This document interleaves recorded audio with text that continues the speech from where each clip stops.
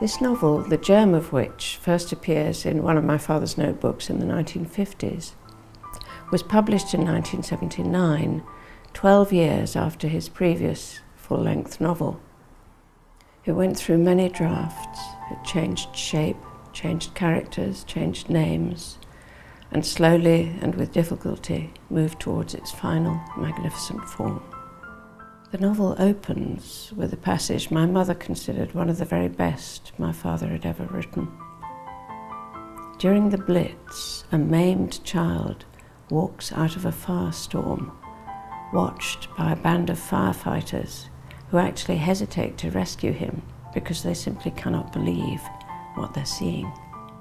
This is only the first of a series of incredible happenings described in the book.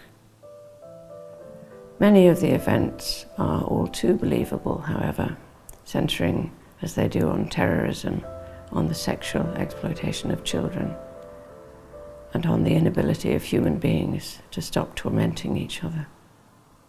A great book, in my view, and shot through with a characteristic golden comedy, like sharp sunlight after thunder and lightning.